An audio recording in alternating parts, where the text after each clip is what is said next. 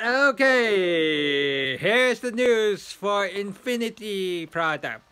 My eyes now started to twitch a little bit, but hey, I paid the price. I paid $2.99 for 60 per frame second. If you guys want to buy $2.99 a month of Infinity, good luck. You better not have a FM heart attack, or need to go to the eye doctor, or pay the eye doctor even more money.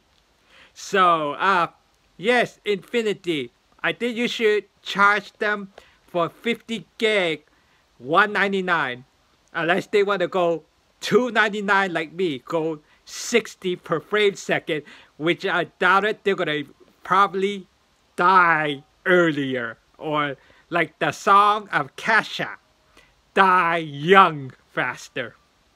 Okay, Comcast, I solved your problem now. I solved everybody's internet speed.